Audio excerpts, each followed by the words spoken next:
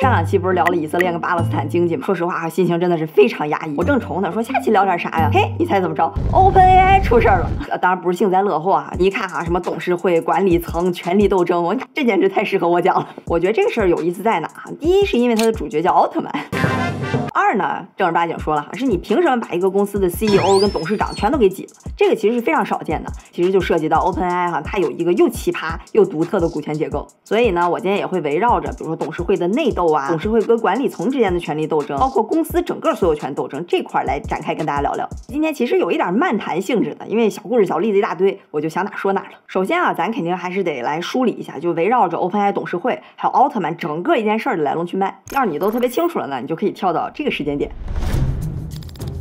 这个 OpenAI 的董事会哈，总共有6个人，这里边有3个是他的核心成员，一个呢就是山姆·奥特曼，就是他的 CEO， 也可以说啊，一直以来都是 OpenAI 的头号人物，甚至被很多人称作 AI 教父。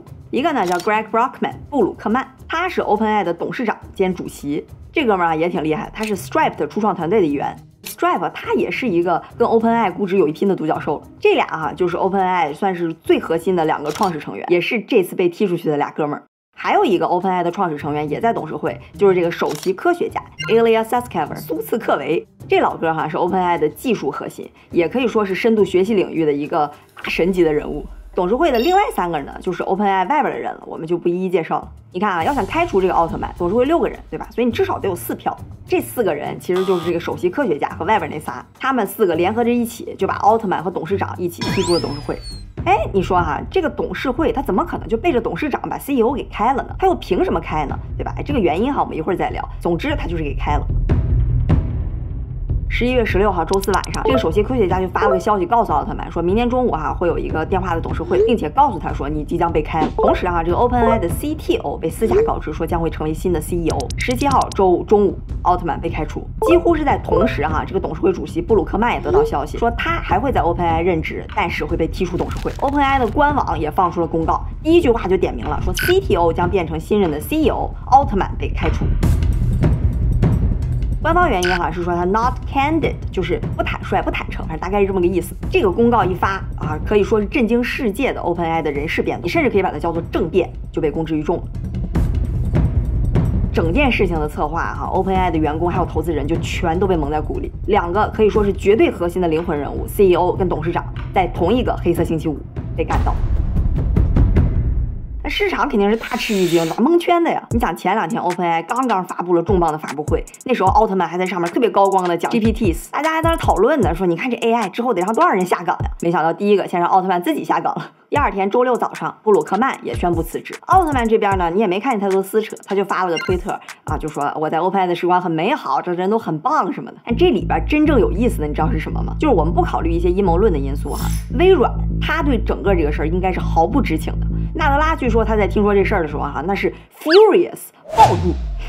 这新闻一出，微软盘后股票立即大跌。OpenAI 虽然它没上市，但你说它估值对吧？出这么大事儿，怎么着估计也得对半砍了。有很多 OpenAI 的投资人哈，肯定都不希望在 AI 发展到这么关键的时刻它掉链子，所以在那个周末哈，都在紧急各种撮合让奥特曼回归。员工这边呢，也给董事会施加了巨大的压力，就在社交媒体上各种点赞转发，一键3连奥特曼的推文。无奈呢，在投资人和员工双方的压力下啊，董事会选择妥协了。他们周日同意让奥特曼回来，但是得答应一些条件。哎，这下奥特曼可就硬气了，回来可以，但是他也提了一些条件。第1条就是先把董事会给我换掉，还有一些其他条件。总之，双方又谈崩了。同时 ，OpenAI 也宣布了一个新的 CEO， 但是这个人是谁不重要。而到了周一11月20号哈，微软这边来了神之一手，他宣布成功挖到了奥特曼和布鲁克曼，说他俩会加入微软，成立一个新的 AI 研究部门。微软股票就立刻大涨，达到了历史新高。到这儿啊，有些人可能感觉，哎，微软这不赢麻了，对吧？免费就把这2个大神给挖过来了。但其实哈，他也挺无奈的。他如果把这2个人拉过来，可能会面临，比如说像 OpenAI 投资人呀，包括反垄断啊、监管的各个方面的，可能一大堆官司。所以对微软来讲呢，这也顶多算是个权宜之计。结果这事儿还没完呢，我估计奥特曼在微软那边门卡可能还都没办妥呢。市场上又爆出来了 OpenAI 集体员工给董事会的一个逼宫信，我觉得还挺难的。他是怎么说的啊？说你们的行为让我们清楚，你们完全没有能力领导 OpenAI。下面签名的所有人都会选择从 OpenAI 辞职，并且要加入奥特曼在微软的新团队。如果你们不想让我们辞职的话，除非现在所有的董事会成员全都辞职，并且让2个新的独立董事，还有奥特曼和布鲁克曼都回归董事会。然后下面列了长长的几百个人的名单，到最后已经包括了 OpenAI 770个员工里边绝大多数人。令人惊讶的是这个名单里最后还包括了支持把奥特曼踢出去的那个首席科学家苏斯克维。苏斯克维自己呢，也在社交媒体上发文说，他非常后悔自己在 OpenAI 的所作所为，他希望尽全力把 OpenAI 再重新聚在一起。那你看，员工都这种形式的逼宫了，结果其实就已经挺明朗了。第二天，11月21号 ，OpenAI 官宣奥特曼和布鲁克曼回归，他也组建了新的董事会。原来那3个外部董事会里边就剩下了1个人。这个奥特曼和布鲁特曼就开始给我们发文说重新回归，非常高兴。微软的 CEO 纳德拉也表示祝贺。整个事件发酵了仅4天之后，以 OpenAI 一片祥和的大团圆收场。这时候我跟你说，大家就应该一起包饺子。事儿呢，大概就是这么个事儿。那你说 OpenAI 董事会他为什么要开掉奥特曼呢？很多人猜测呢是奥特曼他的发展战略太过激进，董事会呢就担心他会给人类安全带来一些什么问题。当然还有一些其他捕风捉影的猜测这个就是新闻里讲的比较多了，不是今天我们要说的重点。咱们就来用小林独到的金融视角来剖析一下这场政变背后的权力的游戏。首先要看清楚这个事儿，咱们需要先大概了解一下一个正常公司治理的这个权力架构。大部分完整一点的公司都有这么3层：管理层、董事会和股东。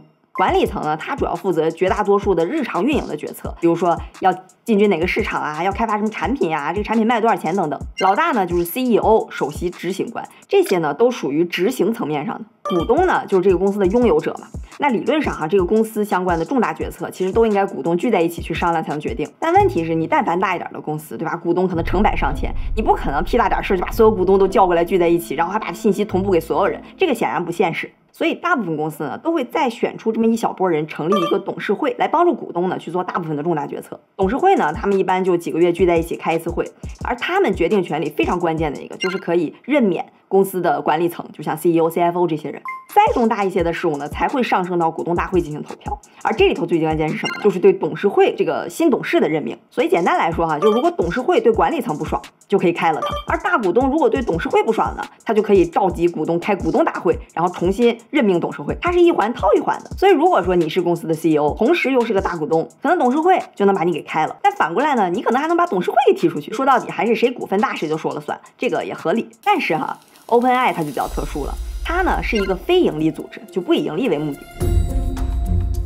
OpenAI 呢是2015年的时候有一众大佬合起来一共投了几亿美元，成立了一个公司，非盈利组织嘛，就是说它其实主要目的并不是盈利，而真的就是为了人工智能的理想成立的。这个非盈利组织它有一个很关键的特点是什么呢？就它没有拥有者的概念，压根没有什么股东，就更别提什么股东大会了。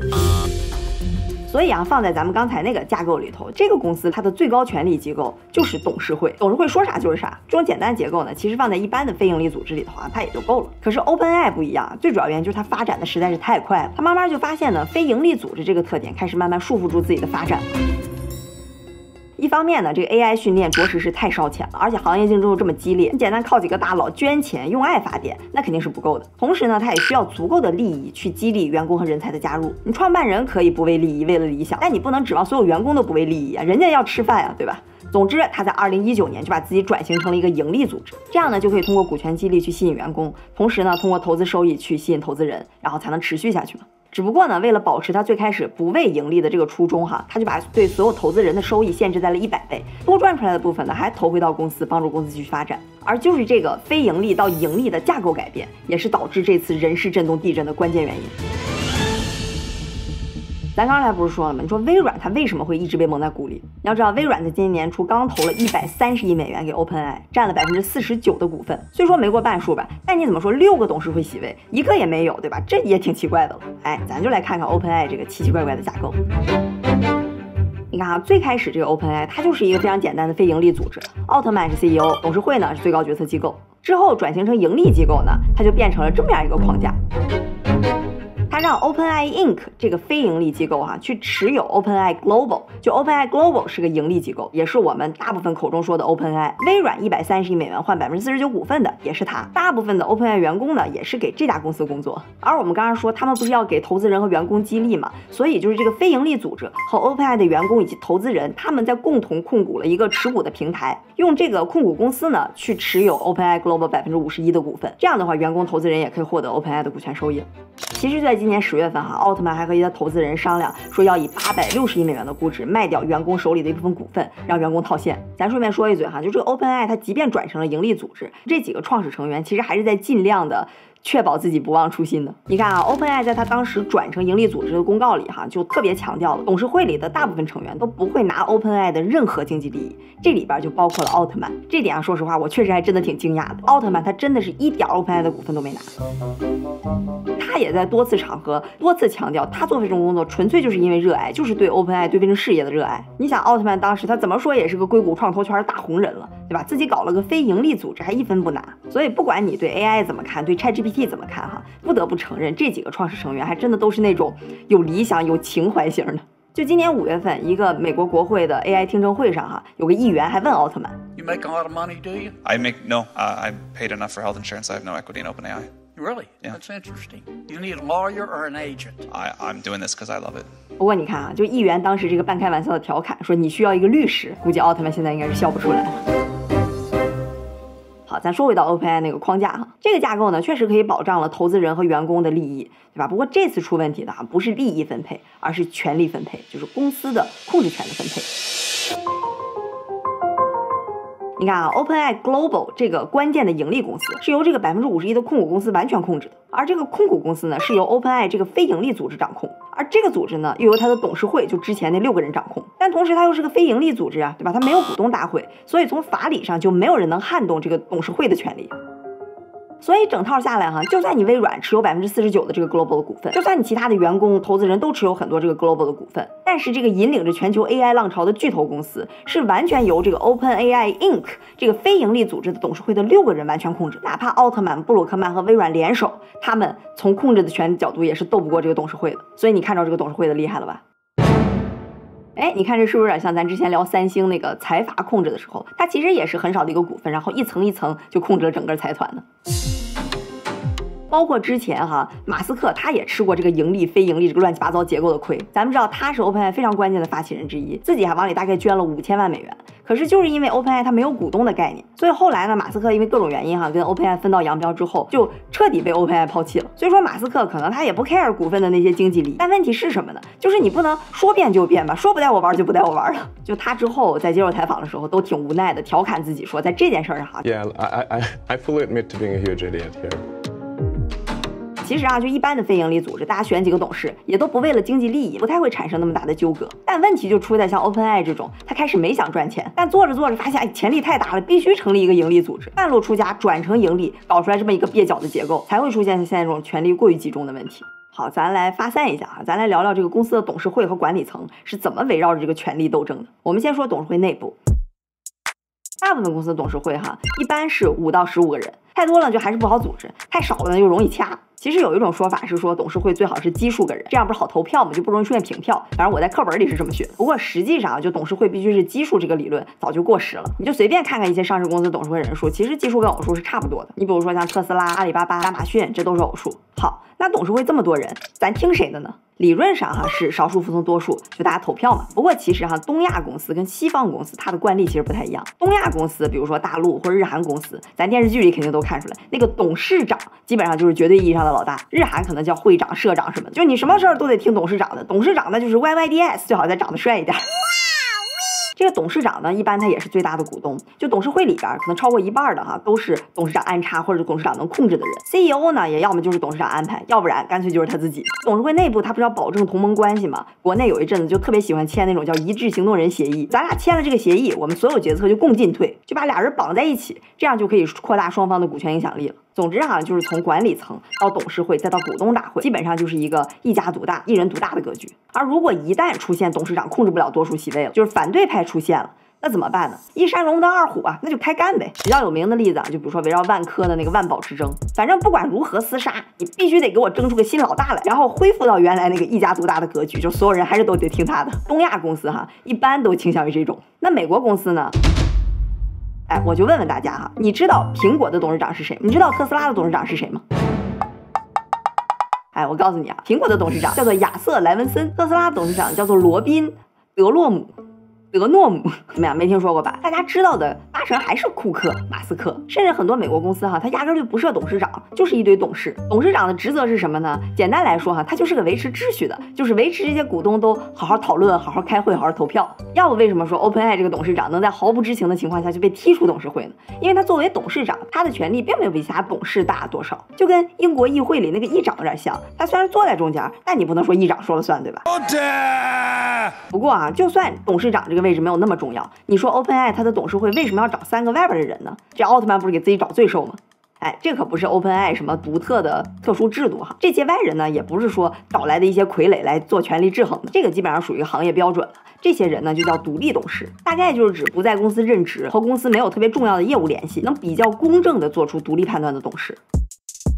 当然，不同国家、不同地方对这个独董的定义有一点不一样，但是大部分国家的司法体系里都会要求至少上市公司要有一定数量、一定比例的独立董事，这样有助于去保证整个董事会决策的公正性。说小了点呢，就是为了全体股东的利益；再往大了点说呢，那就是为了全社会发展的利益。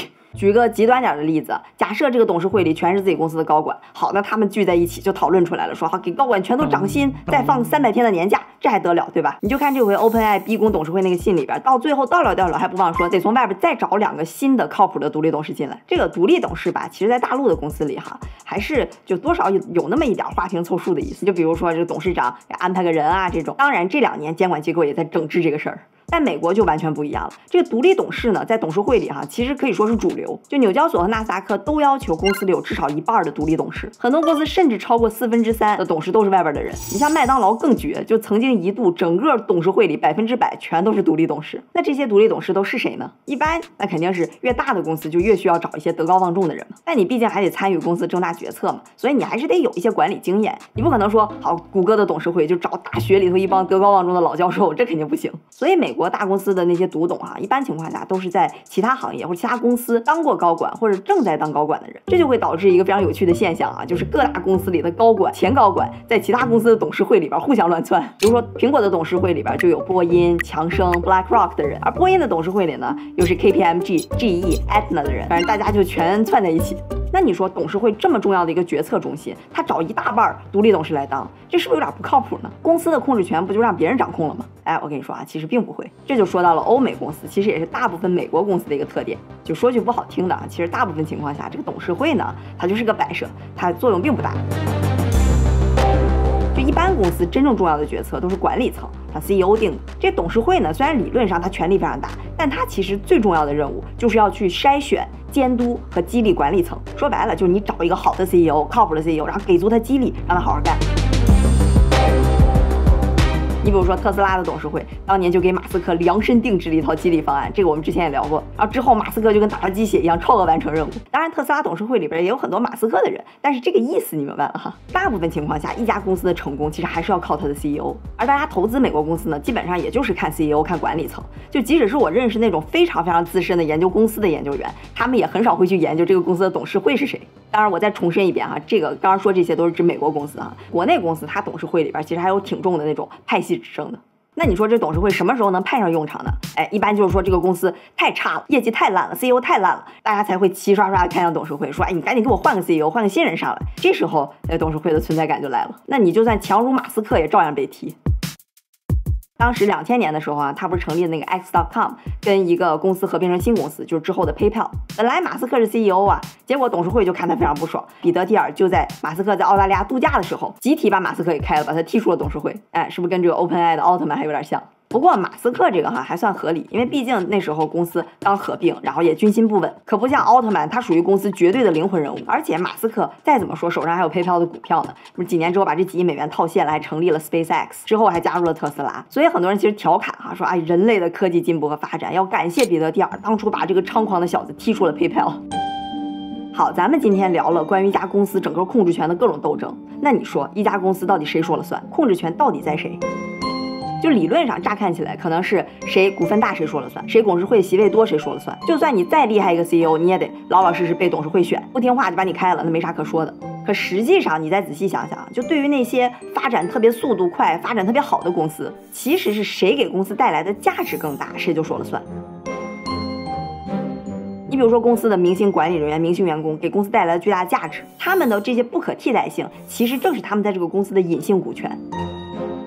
就越成功的大公司，它的董事会反倒越不重要，因为这种公司通常都有一个非常强、非常高光亮眼的管理层 CEO。对于这些厉害的人、厉害的人才，那董事会连个屁都不敢放。当然，那些不厉害的管理层，比如说金融危机之后那些银行，对吧？那 CEO 就跟走马灯似的，一个一个换。这时候董事会倒是体现出来自己的价值了，对吧？但是这公司的业绩啊、股价什么就没法看了。你就比如说啊，董事会哪天决定把库克、把马斯克给开了，股东肯定立马跳出来就不干了，就分分钟把那个董事会给开了，然后重新找回库克、找回马斯克，因为股东心里清楚这些人对公司的价值，这些人的重要性。就马斯克可能有人说他股份还比较多，对吧？他也有一定的控制力。你想库克他才有苹果2/1000的股份，但你要挑一个人说让苹果听谁的，对吧？你能说让苹果听董事会主席的吗？你能说让苹果听他最大股东吗？主要还是得听库克的。这并不是说 CEO 他的权力就最大，而是说他在那个位置上给这个公司带来的价值是更高的，就是因为他足够的不可替代，就让他自己有了更大的话语权。当然，我就是拿库克举个例子哈，你要是不赞同库克对苹果的作用，你就换个人哈，反正意思是那个意思。